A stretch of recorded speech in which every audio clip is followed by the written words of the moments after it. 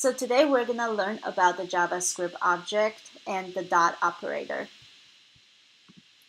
So a JavaScript object is very useful when you want to make your variables more organized.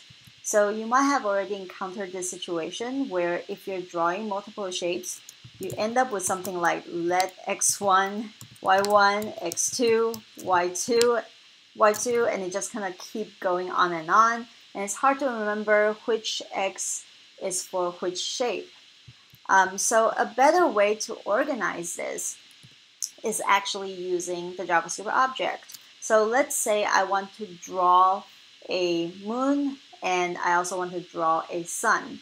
And both of these shapes require x, y, width, and height.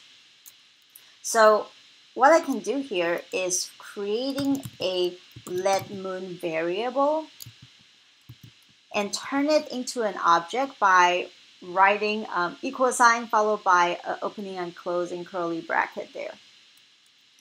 And so now I have this moon object, and within that object, I can then assign, as many variables as I want to that object. So for instance, I can write x, and when you're working within a JavaScript object context, when you assign variable, you have to write colon after that variable. So the syntax is weird. It's irregular, not the same as how we usually do it. So we'll write x colon, and let's say variable is going to be 30. If I want to write a second variable, notice that you have to add a comma between variables. So it's just a difference in syntax that essentially are going to get us to a very similar place as declaring regular variables.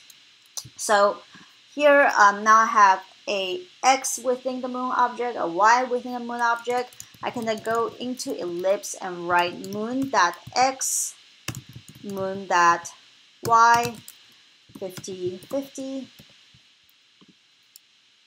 And if I hit play, I'm gonna see my variable accessing from the x of moon and the y of moon, right? So let's actually take a deeper look at this dot syntax.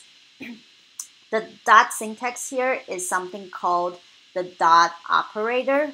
And the way the dot operator works is that it lets us access the subdirectory of an object.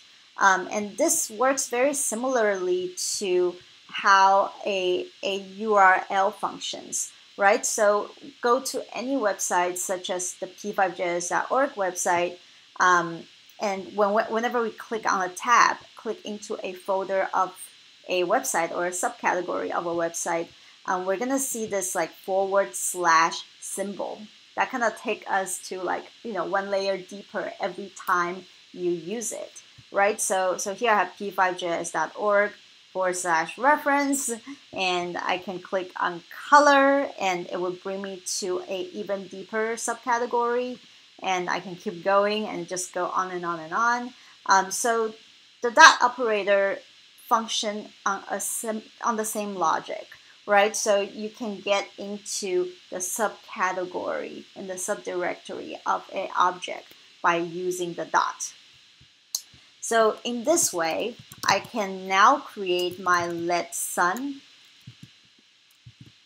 and I'm gonna make it into an object, and I can say x equals to 100, y equals to 100, and now coming down, I can write an ellipse and type sun.x, sun.y, 50, 50, and hit play.